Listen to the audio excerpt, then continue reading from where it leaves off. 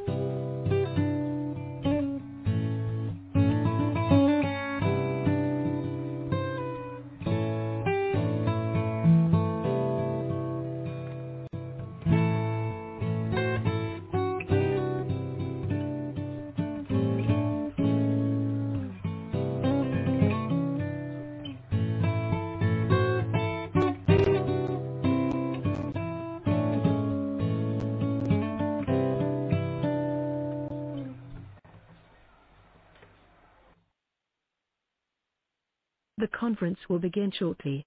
To raise your hand during Q&A, you can dial *11.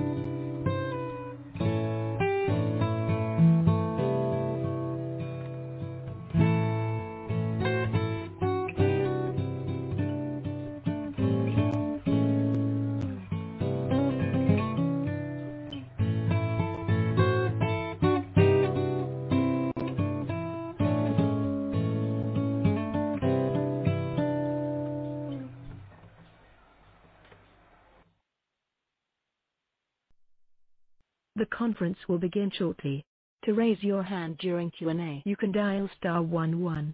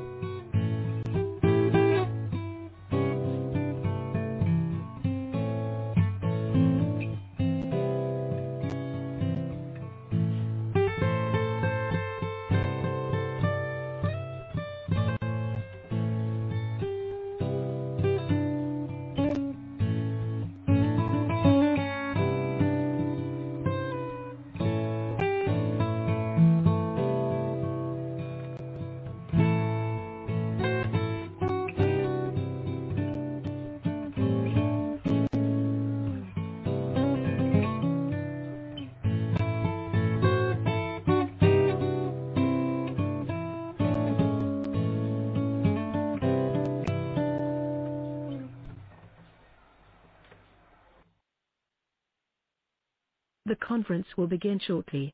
To raise your hand during Q&A, you can dial *11.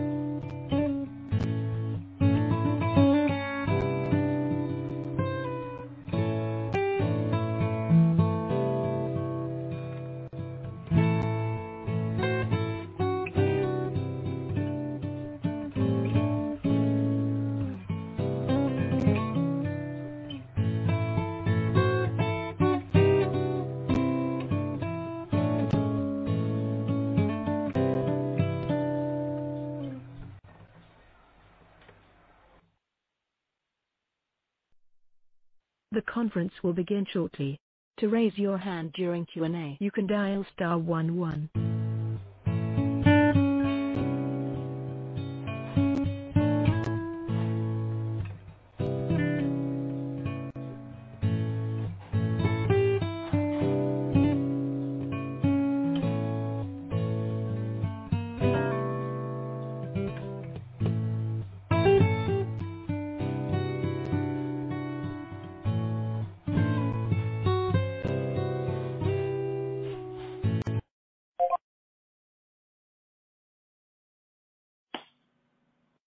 Good day, and thank you for standing by. Welcome to the Lendingtree Incorporated Third Quarter 2022 Earnings Conference Call. At this time, all participants are in a listen-only mode. After the speaker's presentation, there will be a question and answer session. To ask a question during the session, you will need to press *11 on your telephone, and you will then hear an automated message advising your hand is raised. Please be advised that today's conference is being recorded.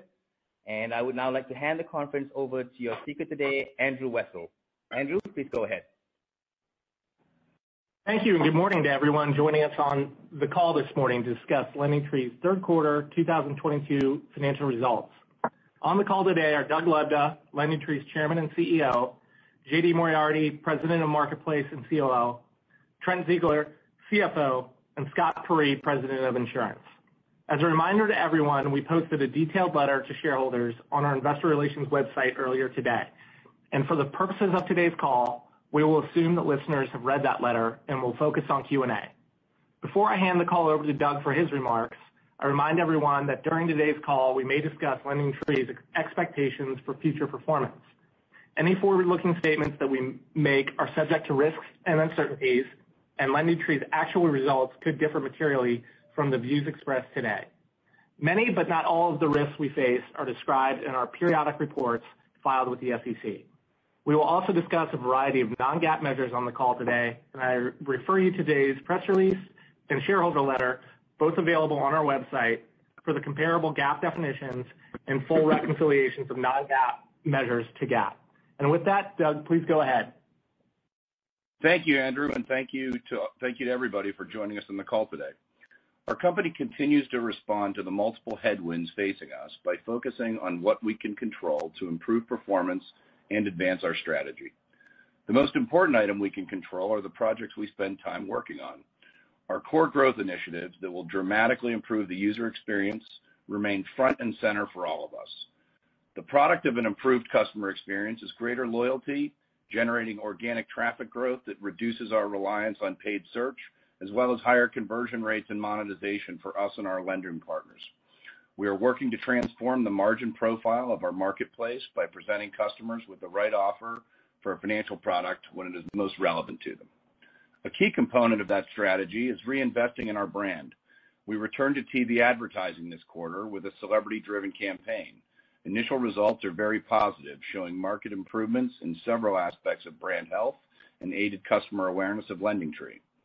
As previously communicated, we expect to remain on the sidelines during the fourth quarter due to the normal cycle of seasonally more expensive media and weaker customer focus on financial products during the holiday periods.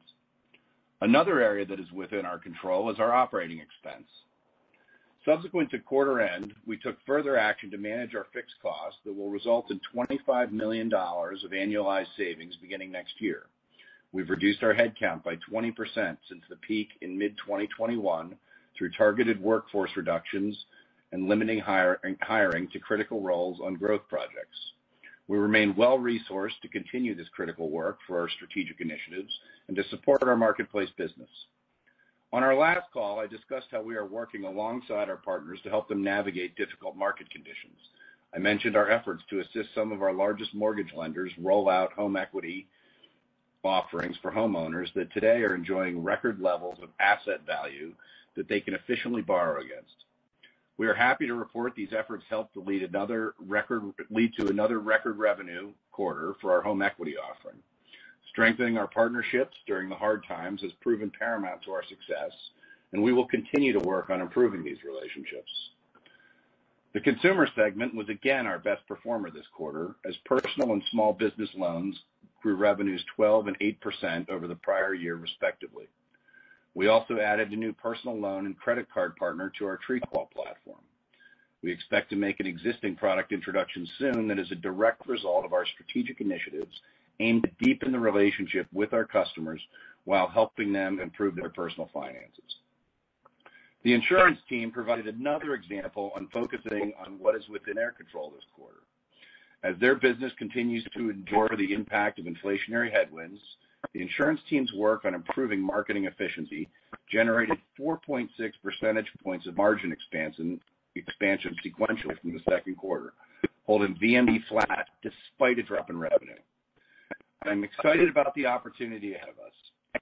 Executing on our strategy will help us reinvigorate revenue and margin growth and lead us into the next successful iteration of Lendingtree. Now, operator, I'd love to open the line for questions. Thank you. And at this time, we'll conduct the question and answer session. As a reminder, to ask a question, you will need to press star 11 on your telephone and wait for your name to be announced.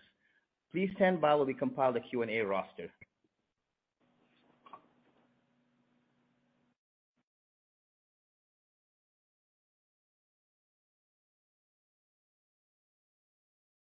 All right. And our first question comes from Ryan Tomasello of KBW. Please proceed with your question. Hi, everyone. Thanks for taking the question. Last quarter, you talked about the prior 4Q EBITDA guidance of 15 to 25 million, representing a trough EBITDA capacity for the business. I guess, how does that commentary change as we flash forward to today with updated macro and also incorporating the expense reductions that you called out? Thanks. Yeah. Hey, good morning, Ryan. Thanks. So you're right. So, last quarter we were sort of alluding to what we would expect to be quote unquote normalized kind of trough earnings in that 15 to 20 million of EBITDA per quarter. Obviously we were doing that in the context of the brand spend that was weighing on the Q3 results. In the fourth quarter, look, there obviously is typical seasonality that's weighing on the results, and we would expect kind of the seasonal patterns to alleviate as we step into Q1. A couple things, right? We've got the expense reductions. We're not really getting a great deal of benefit from those in Q4. The terminations took place effective November 1.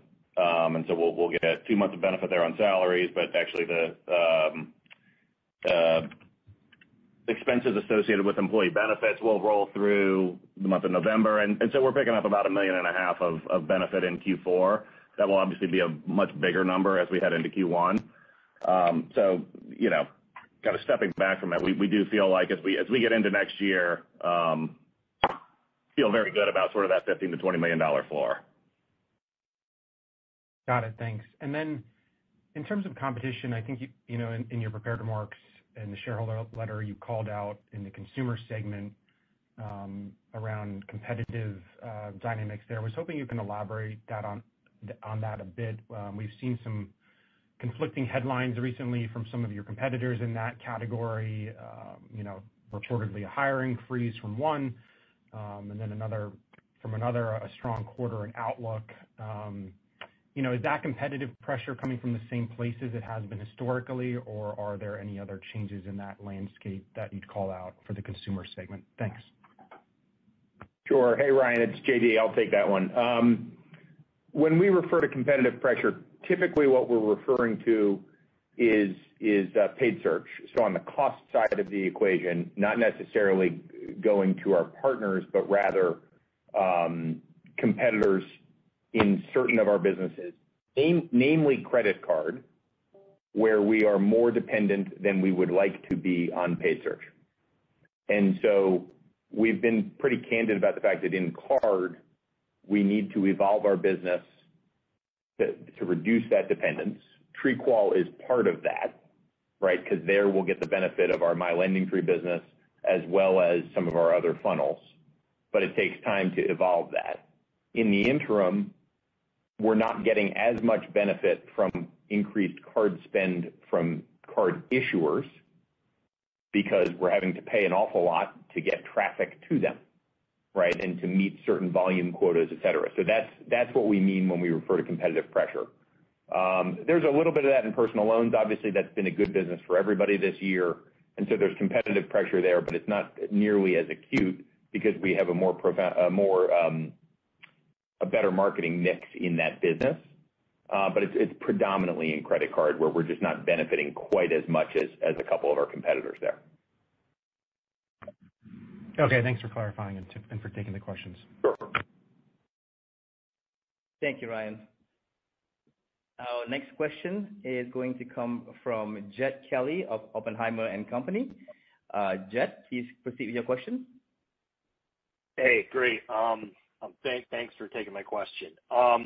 Just two, if I may, just circling back around credit cards.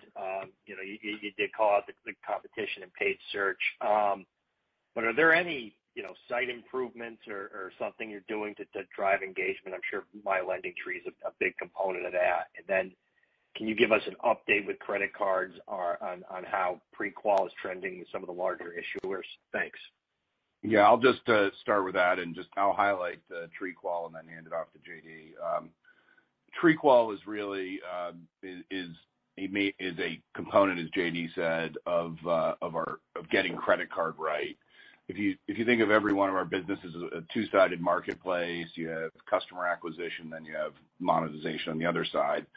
On the monetization side, the click out model is something that we want to improve over time on both for credit card because it gives the consumer a better experience, and there's a lot of leakage in approval rates that JD can talk more about. So once we are tied in more directly with the underwriting of the lenders, you can plug that approval rate leak. JD, you want to take it from there? Sure. In terms of the experience, one of our, not the most exciting thing to talk about externally, but one of our platform migrations for next year that'll be in Q1 and Q2 of next year will profoundly impact credit card in a very positive way with respect to site reliability, speed, and ability to make changes. And so that should benefit that business. Now, keep in mind in credit card, we go to market as compare cards. And that's something that's under evaluation as well. How do we migrate and get the benefit of the Lendingtree brand for the credit card business? So those are two things beyond TreeQual. But stepping back from it with, credit card is probably the business that needs that the most.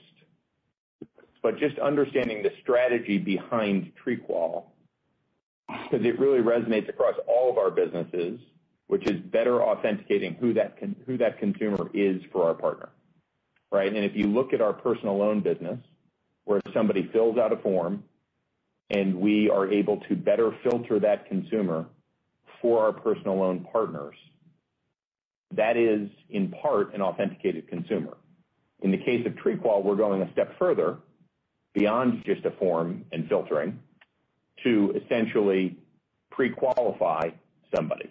So it's a big step forward for our businesses, but the one that will benefit the most will be credit card because it's operating from a base where we don't really collect very much information on the consumer at all. It's just a true click-out business.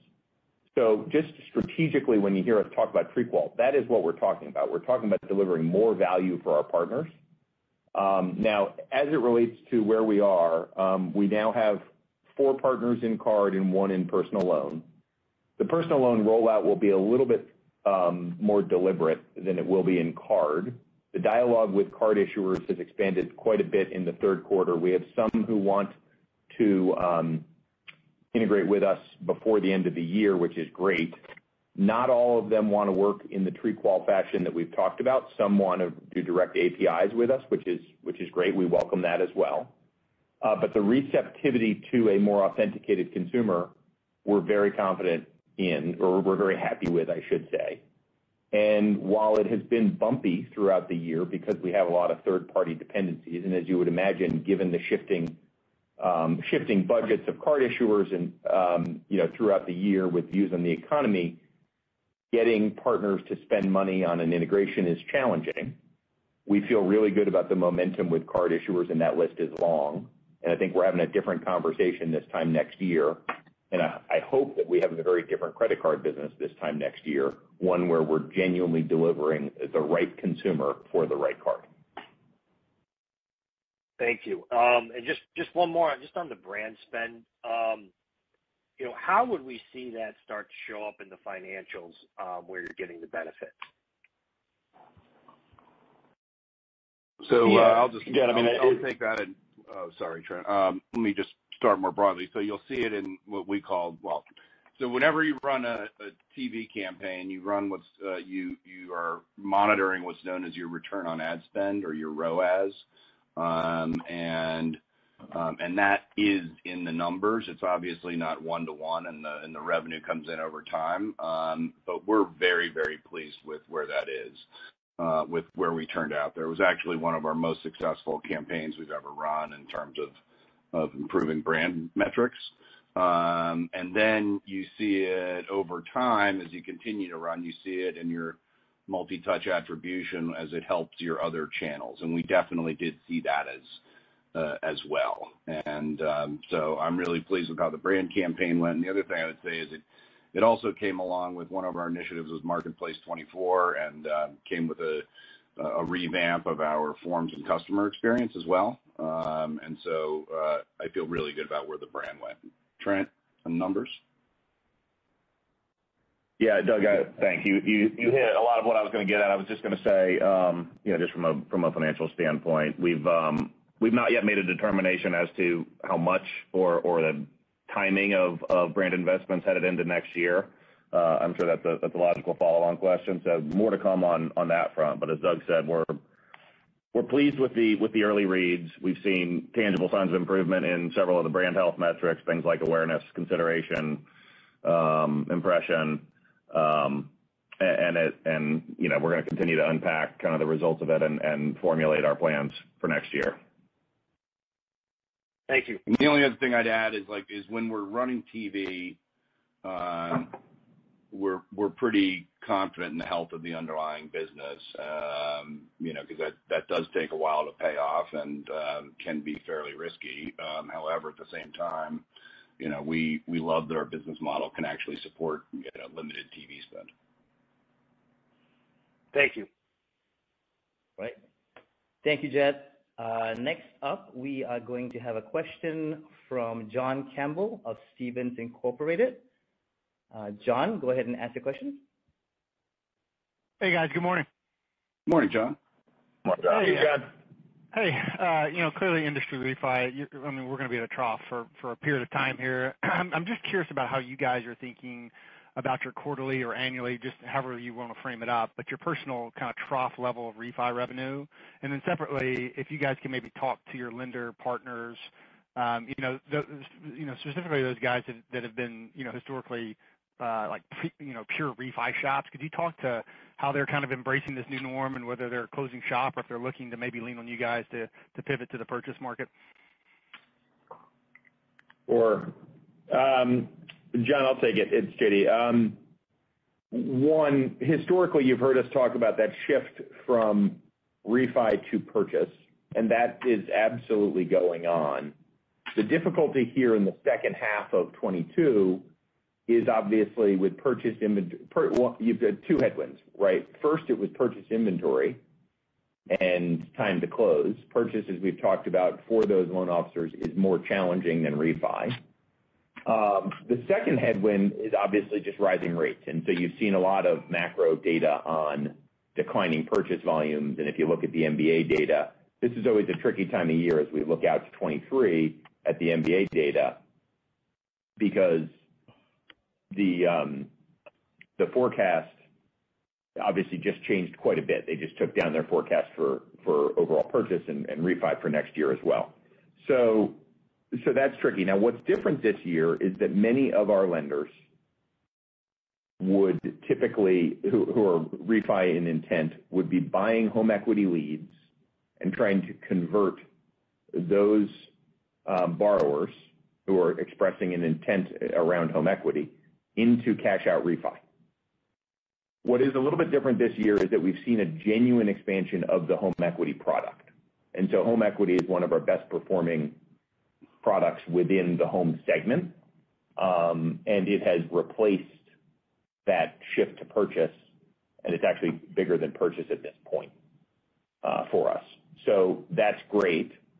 Now, we're mindful of the fact that we still don't have all of those lenders with a legitimate home equity product, right? There are still some trying to convert to cash out refi, but it's a much healthier business than it was, than it has been in the past. And so that's kind of what's different. Now, as it relates to refi, what we struggle with a bit is we look at the same stats that you do, which talk about the number of Americans who would benefit from a refinance at this point. And that pool is obviously historically small. But there is still a projected amount of refinance that will occur next year. And so from an operating perspective, our goal is to find ways to reduce our cost of acquisition and deliver for those partners. So we are at the point in the cycle where our ability to acquire should improve. There should be less competition. We're seeing signs of that happening now. And what we've got to do is, for that base of refi that is projected to occur and that seems to occur every year despite despite rising rates, we've got to deliver for our partners there. Now, the other thing that you would ask is, what are our lender partners doing? Well, one of the things we monitor is reductions in workforce among loan officers, right? And so we monitor that on a regular basis, and we've seen a fair amount of that, as you might imagine. And so we have to monitor that, and we have to work with our lenders to make sure that the loan officers that they've retained are productive. And so this is kind of the period where we know that those lenders reduce the number of lead sources that they buy from, right? Their list gets a whole lot shorter, and we're happy when we're the retained partner. And then we try to make it as valuable for them as possible. The only difference relative to previous cycles is home equity is far more substantive. And as we look at the business go forward, when rates just stabilize, right, we think it should be a healthier business that's not just a function of one product in refi, but three products: refi, purchase, and home equity. Okay, that's very helpful, thorough answer. I appreciate that, JD. One more on insurance. I mean, clearly, you guys have to go through the planning and stuff for the guide or for the 23 outlook for insurance. Happy to take anything you want to provide there, but just maybe broadly, if you could talk to just the conversations with carriers. I mean, I just feel like that business is primed to move as soon as things kind of normalize in the channel, however long that might be. And then also, if you could maybe just talk to the competition out there and the kind of cost to acquire. Yeah, hi, this is Scott. I'll take that question. Just starting with the long-term outlook. Yeah, at a high level, the carriers, I mean, there's been growing optimism in the second half of the year that their rates are catching up. Some carriers feel that the rates are already in a good spot. A number of carriers feel like they're catching up to the inflation, and just one or two additional rate increase cycles will get them ahead of the inflation. I've heard from a number of carriers that they're feeling, starting at the beginning of the year, they have their own auto insurance inflation index that look at things like price of used cars, cost to repair cars, time to repair cars, et cetera. And I feel like a number of them are feeling that that's going to start to level at the end of this year, beginning of next year. And so then the rate increases are going to quickly start surpassing that to get them back into a good position. So cautiously optimistic, and what I like to say is bold and italicized the cautiously word there. You know, I think we'll start to see momentum starting at the beginning of next year, but it's not going to be right back to normal, the good old days at the very beginning, but it will start to build. And like you even mentioned on the question, I think it will snowball as it starts to build, and competition for consumers. Everyone expects to have a lot of consumer shopping in market next year. And then on the other side about just the competitors and the cost of acquisition, I think all of us are taking our own different tacks. I can just speak specifically to the insurance side on Lendingtree. Our tack with subdued client budget is just to A, focus on margins and BMD, and B, focus on quality. And so what we really did, working closely with our clients, we're not trying to force too much traffic to them right now. We're just focusing on the highest quality traffic, highest intent traffic. For example, our search traffic is up 72% year over year, Q3 compared to Q3 last year.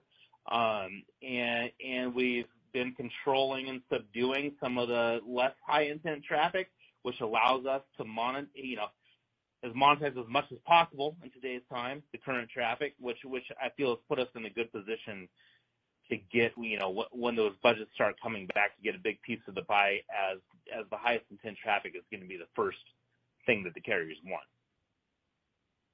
Makes a lot of sense. Thanks, Scott. Yep. Great. Thank you, John. And up next for questions, we are going to have Rob Wildhack out of Autonomous. Rob? Hi, guys. Can you hear me? Yep. Great. Thanks. Wanted to ask you about cash generation and the free cash flow that you generate, that you reference the shareholder. Year to date, CapEx is down about 70% year-over-year.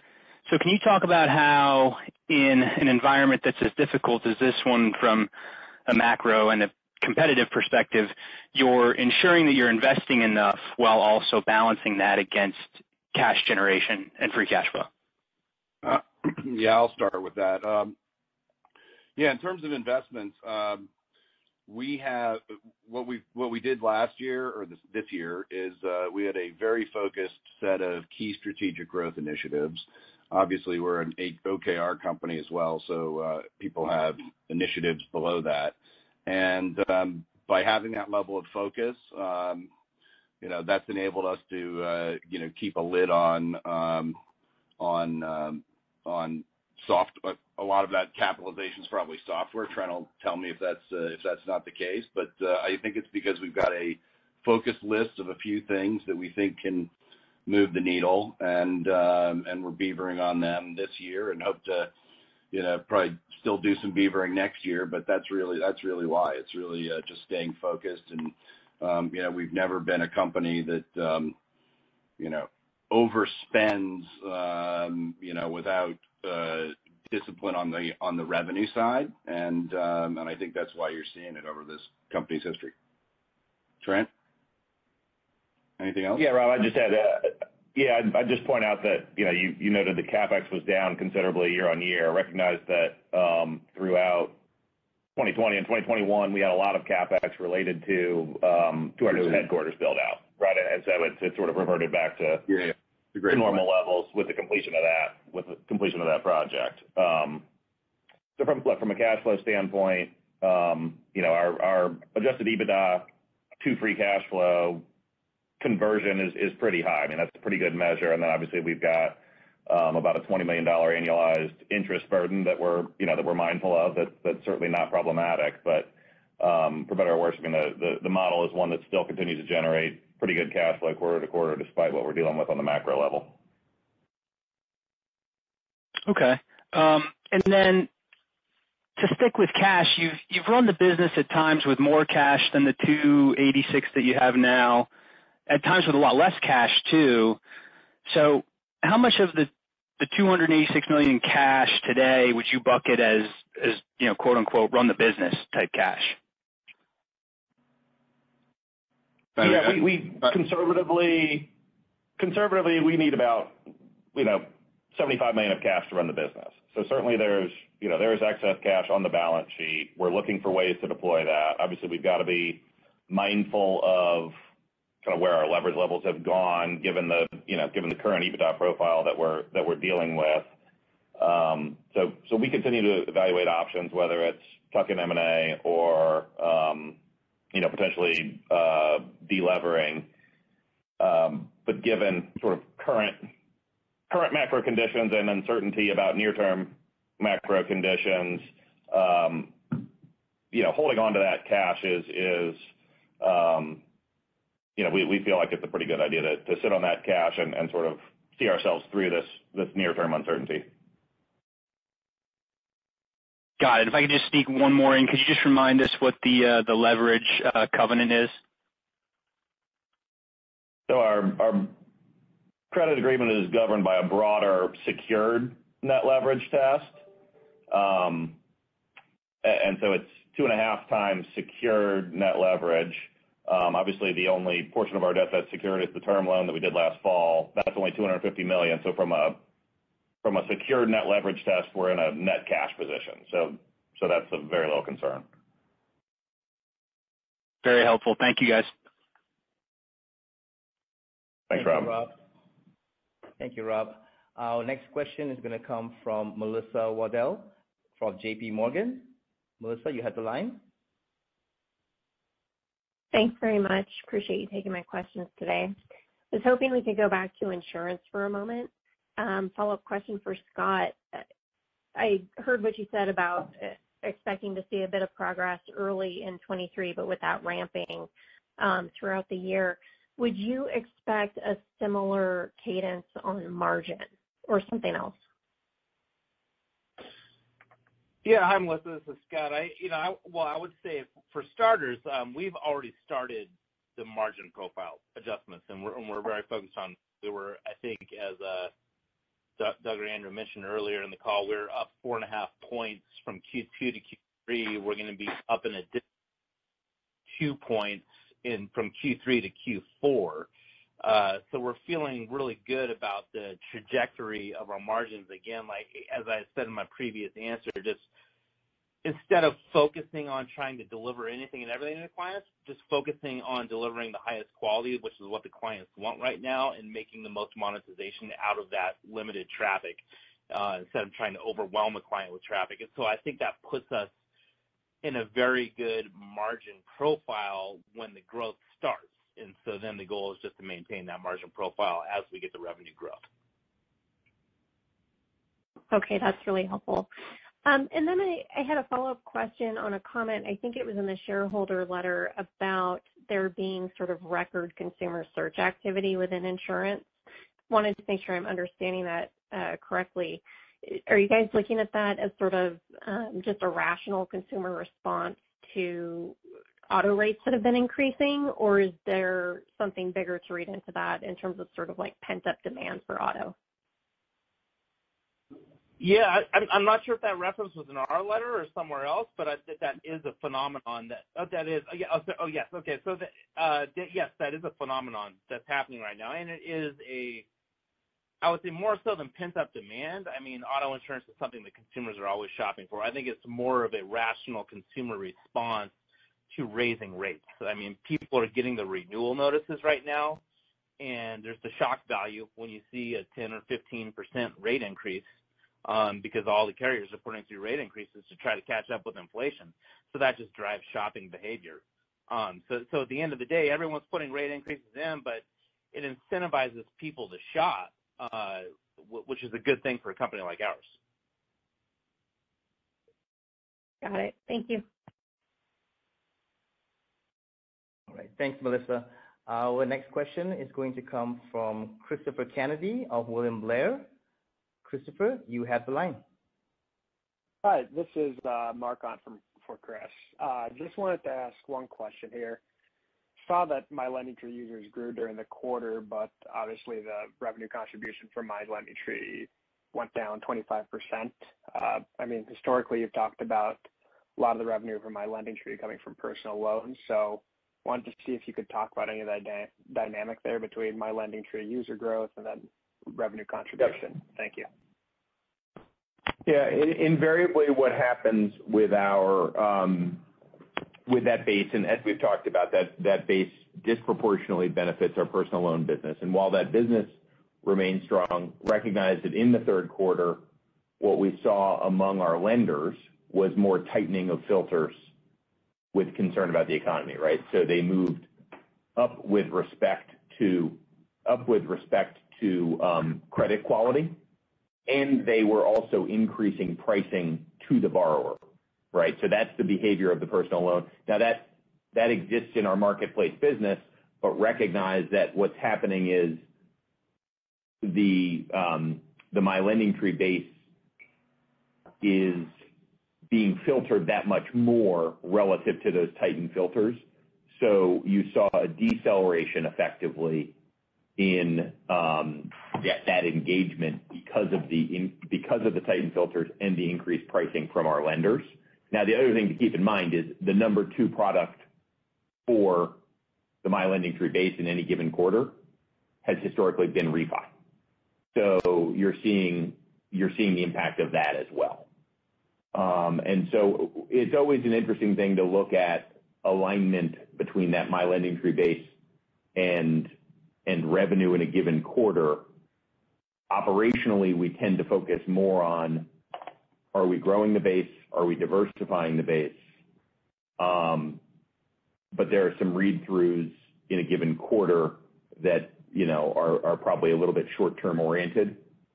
So essentially, we think it's related to the PL tightening and to refi and not much more of a read-through than that. Got it. Thank you. Then I guess kind of following up, with the TreeQual initiative, have you guys thought about any additional product types to expand TreeQual into, or kind of focused right now on where it's at with personal loans and credit cards? I'm going to let JD pick up on that one, but in some of our other products, for example, mortgage, you're already tied into pricing engines.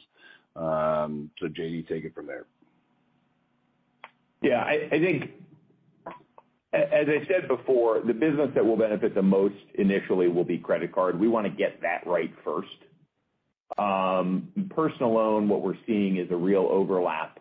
We've seen real growth in the base of lenders in personal loans. We also see a trend where many of our personal loan lenders are getting into credit cards, growing a credit card business as well. So it's a natural extension, but honestly, the focus for TreeQual for the next year will continue to be on those two products. The thing that TreeQual enables us to do that is really interesting is it's not just going to be dependent on the My Lendingtree base. So you could envision a scenario where a consumer in our personal loan marketplace is looking for a personal loan that is perhaps inefficient. Maybe it's a small dollar size.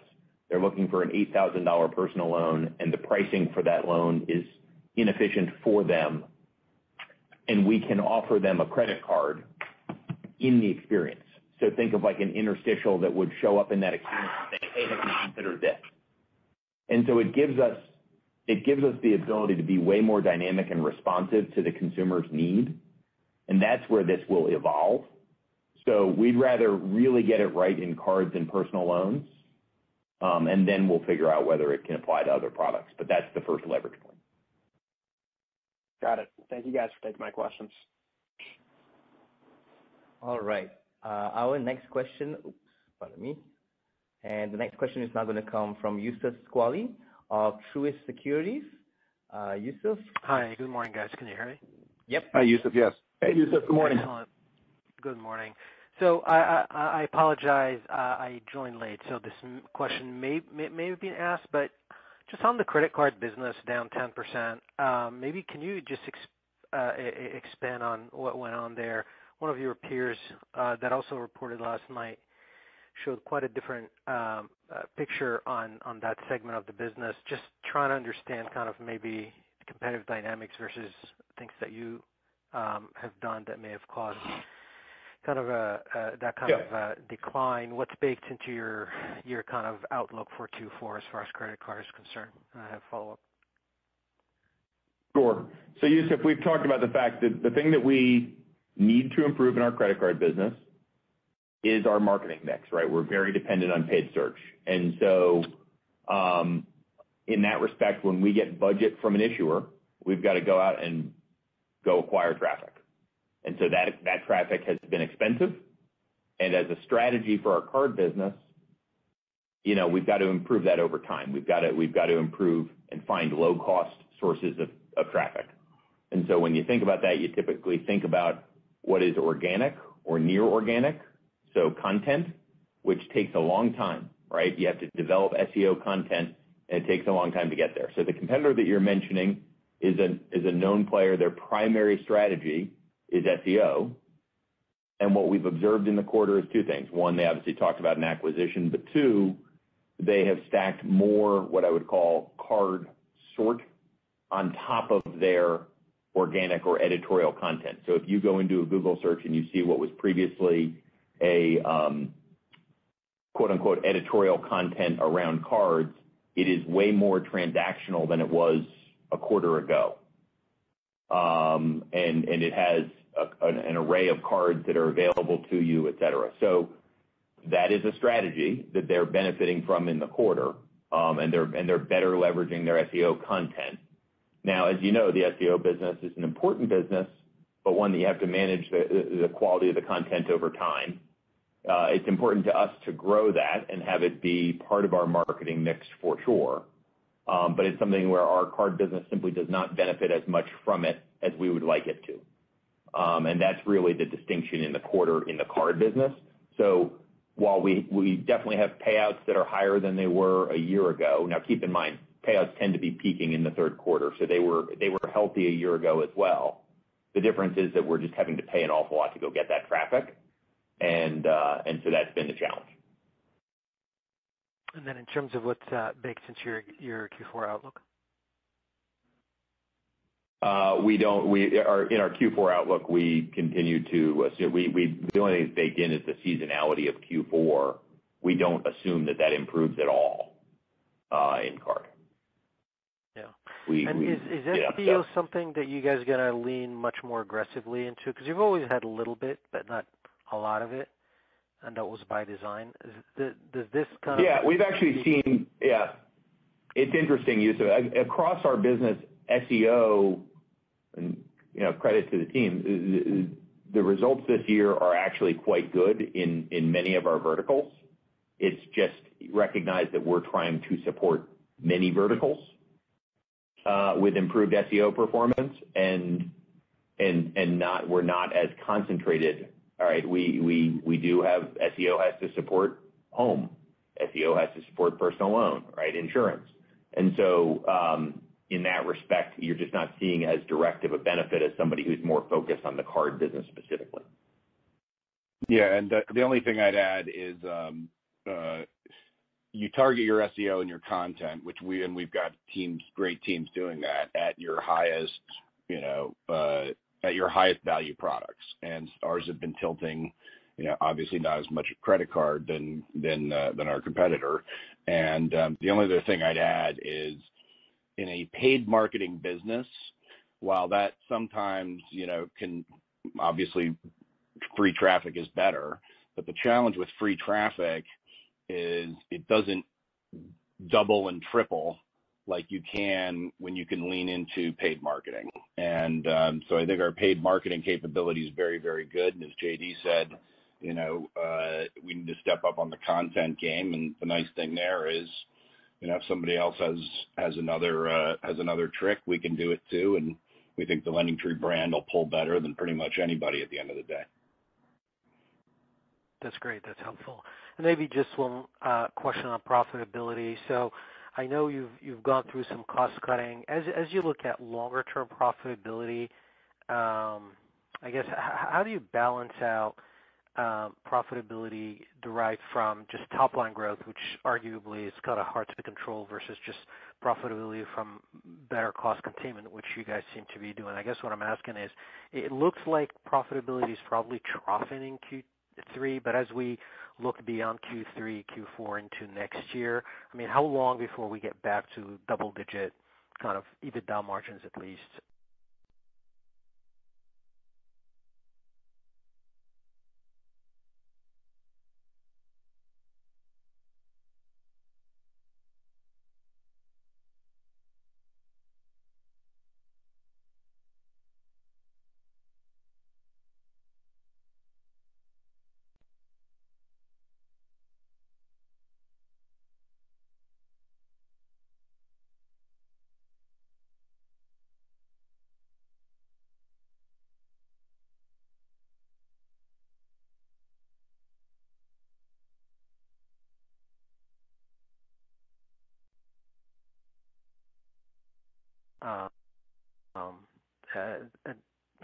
Based on what you're seeing today. Yeah, I mean, we talked about this a little bit earlier as well, Yusuf. Last quarter, all right, we sort of mentioned a kind of a $15 to $20 million trough EBITDA level. In a quote unquote more normalized environment. Obviously, the macro conditions have continued to get worse. Q4 is always seasonally a tough quarter. Q3 was impacted by kind of the upfront nature of the brand investment. And so, as we said earlier, we still feel really good about that 15 to 20% or $15 to $20 million floor on a quarterly EBITDA basis going into next year. Obviously, we're going to continue to push and manage the business to try to do better than that. I guess two things in terms of just balancing revenue opportunity and cost cutting. Macro conditions have been tough, and we're responding accordingly. We're weathering this tough environment where we've got to, for us, our mix of business being sort of anchored in home and insurance, Those two in particular are experiencing tough headwinds, and I think we're being disproportionately impacted by those headwinds relative to some of our competitors. So we're navigating through this environment. We're going to continue to manage the cost structure with discipline, but we're certainly still well enough resourced to continue to execute on our strategy and drive growth in the quarters and years ahead. The only thing, Yusuf, I'd add to it is, and Scott alluded to this in terms of his margin profile, right? Recognize the insurance business started to see constrained budgets, call it in the second half of last year, and now Scott and team have done a great job of managing margin in their business, VMM, right, in their business so they're delivering higher quality for their partners at a lower cost, driving our margins higher with better quality delivered, right? And now in the home business, we need to do the same thing. When you see that revenue deceleration, what you would typically see is our margins would expand a bit because we're not chasing every last bit of traffic because our partners only want the best traffic.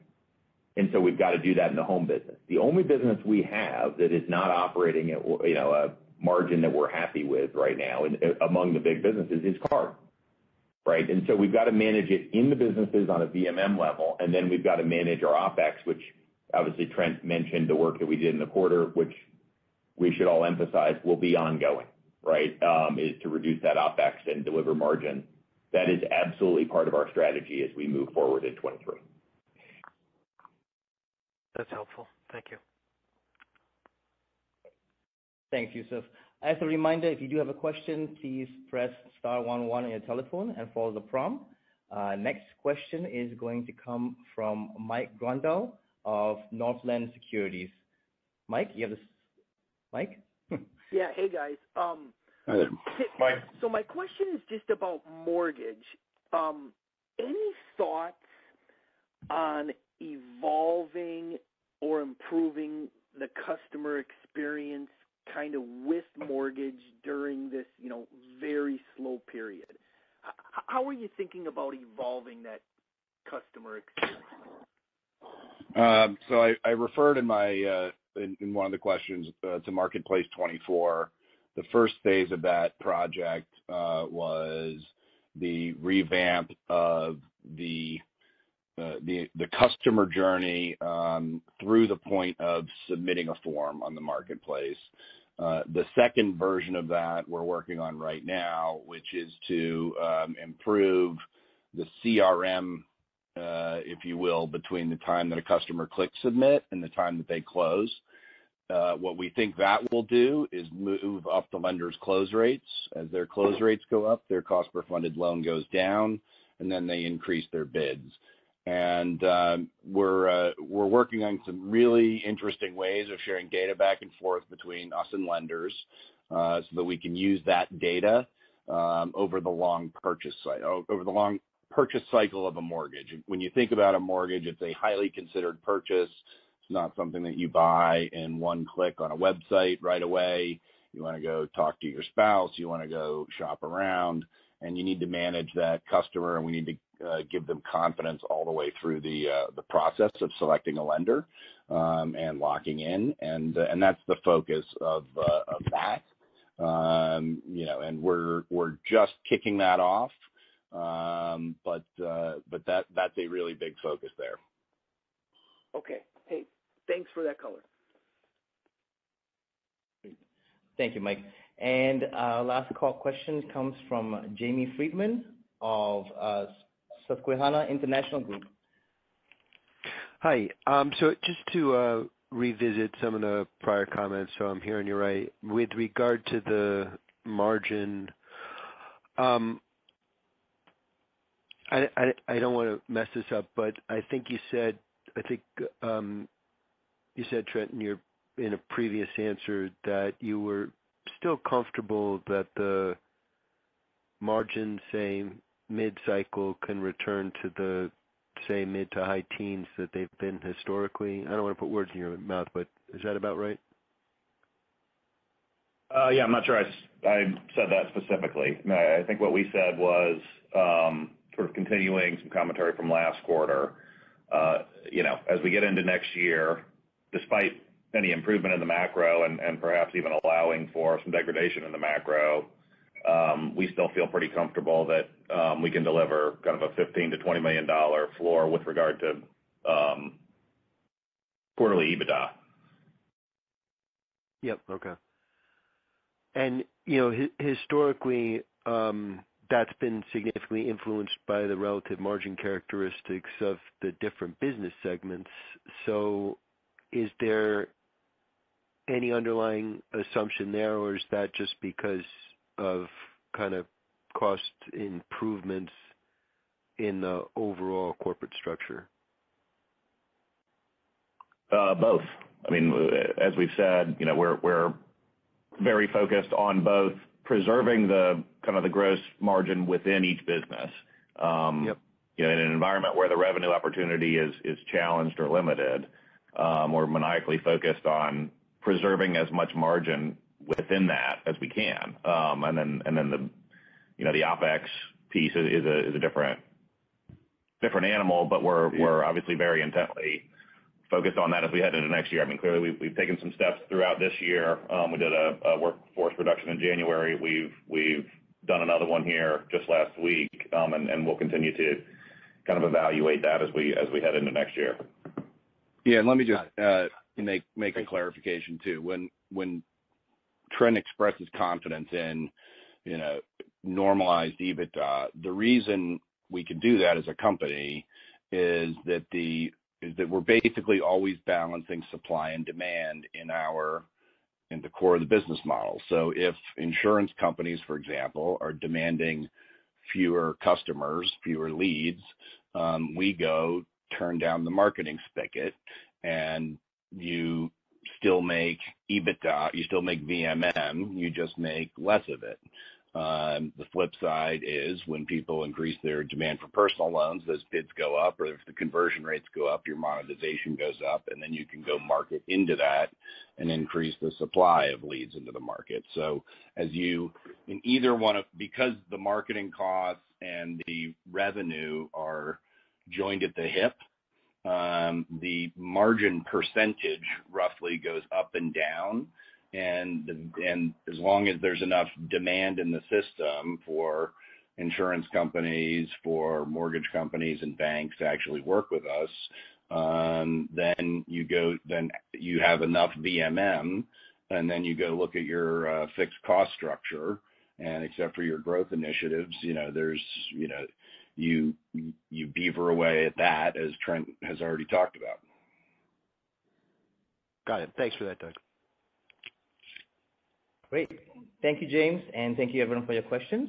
At this time, I would like to turn it back to the speakers for any closing remarks. Thank you very much, and thank you again all for being here.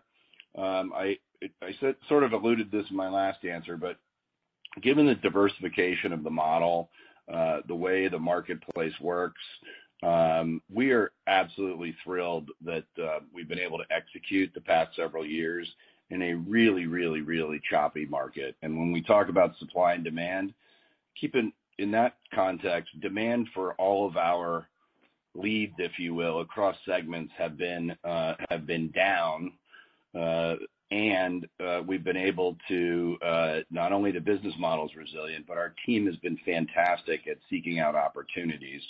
JD referred earlier to the fact that when lenders do pull back as they reduce demand, we love the fact that in most instances we're the last place standing as a marketing partner. The next thing I just want to highlight is managing costs. Trent already hit on this. That's really important to do as a company. It is not lost on us, and we are going to contribute.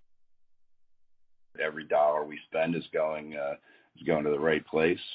And then after that, what we do is I believe very, very strongly in our core set of growth initiatives and what they're going to do for our company. And they won't all work, but I bet we're going to have a couple hits in there. I want to thank you all, shareholders, for being with us. Hopefully we're giving you great transparency, and stay tuned because you haven't heard. There's a lot more to hear from Lendingtree coming up. Thank you. Thanks everyone for your participation in today's conference. This does conclude the program, and you may now disconnect.